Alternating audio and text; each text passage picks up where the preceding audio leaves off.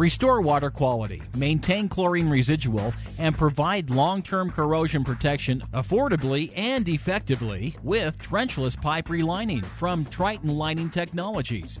The process is simple. Pipelines to be rehabilitated are thoroughly cleaned and prepared for the lining application using a variety of cleaning methods until the interior surface of the pipe is clean, dry, and free of excess moisture, debris, and contaminants. The clean pipe is CCTV inspected to ensure the surface is ready for the lining application.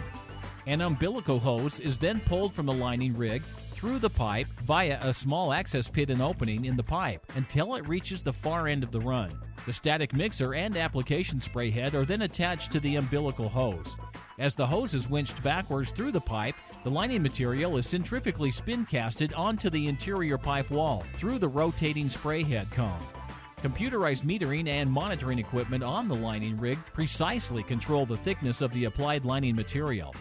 This truly trenchless lining rehabilitation method does not obstruct service connections during the application, so excavations are not required at the service connections, thus reducing disruption to customers, time, and costs. The lining is cured at ambient temperature, and a post-lining CCTV inspection is performed to ensure the proper installation. Triton linings can be utilized in pipes ranging from 3 inches to 36 inch in diameter, up to 600 feet in length. For more information about our trenchless technology solutions that can save you time and money on your waterline rehabilitation projects, please explore our website or contact us toll-free at 855-266-8943.